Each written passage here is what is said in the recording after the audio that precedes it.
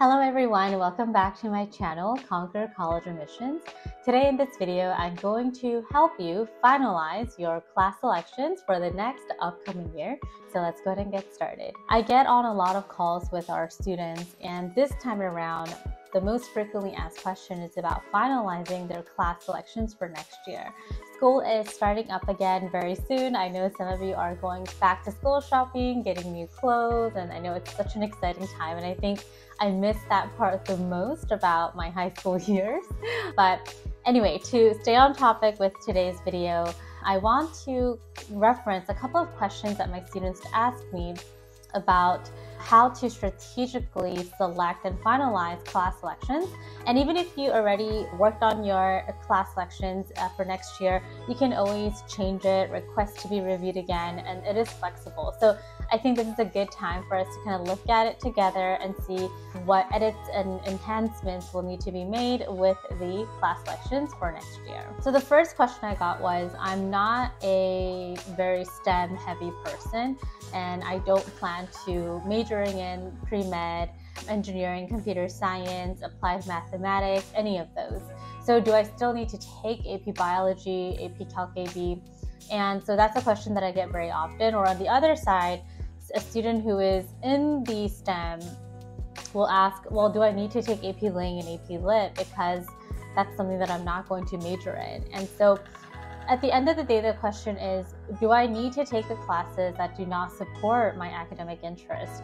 And when we look at AP and IB and honors, we categorize that under what we call rigor. So when college admission officers are looking at your transcript, they are looking at, okay, if your school allowed you to take this many AP, IB, honors classes, did you take as much as possible, or did you challenge yourself? So let's say that the school did offer AP Ling and you did not take AP Ling.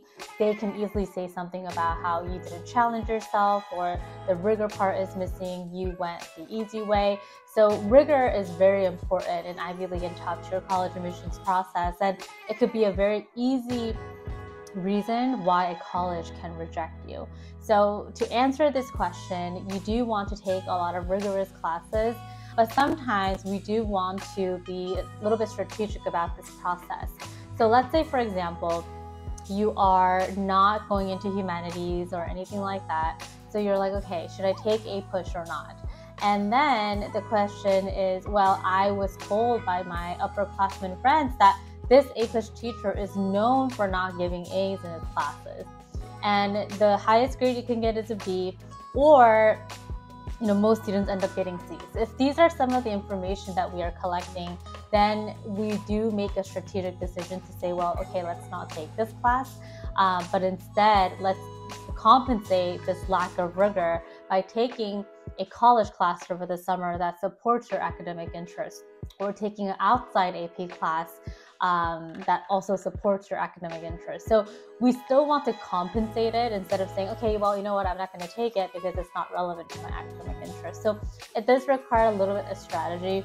And if you need more help with, okay, this is my class selections, this is my situation right now, and you need more guidance on your unique situation, then I do offer a one-on-one 45-minute intro session. I'll go ahead and put in the link in the description box, and we can hop on that call and go through your class selections to make sure that you're doing everything that you can possibly do, because your transcript is the most important single file that you'll be sending to colleges. So what's on there is going to be just so crucial in this process. So anyway, that's the first question that I've been getting a lot these days. I hope that you were able to learn from the student's question as well. The second question that I got was, the student wants to pursue biology in the pre-med area, maybe bio, neuroscience, somewhere around there.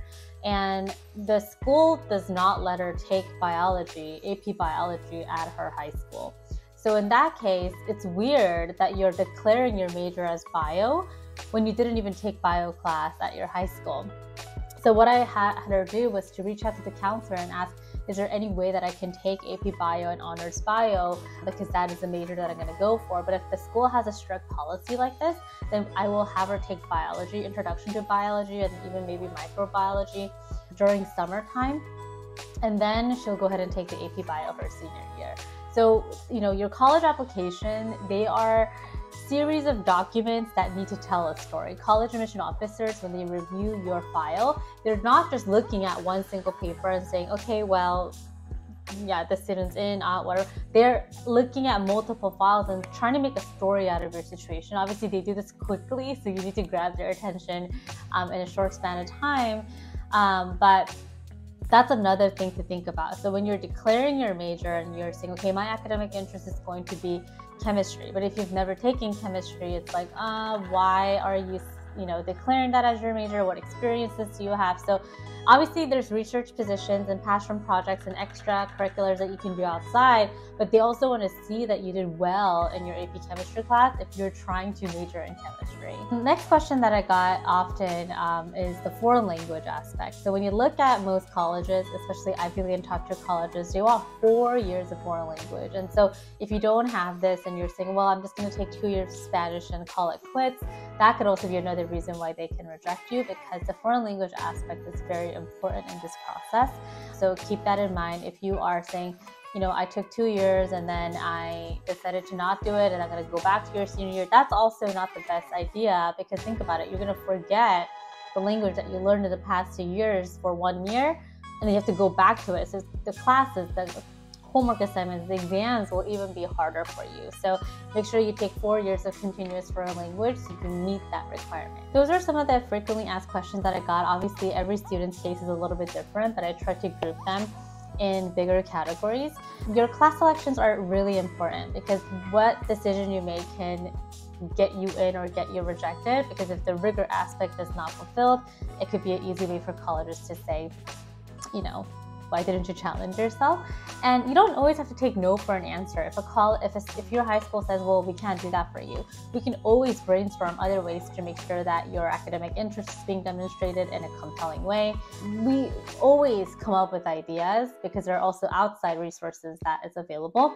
One question that I actually do not like is, should I self-study for AP classes? And no, please don't do that. It's such a waste of time. I'd rather have you take a college credit course and show colleges that you've taken it and got an A in that class.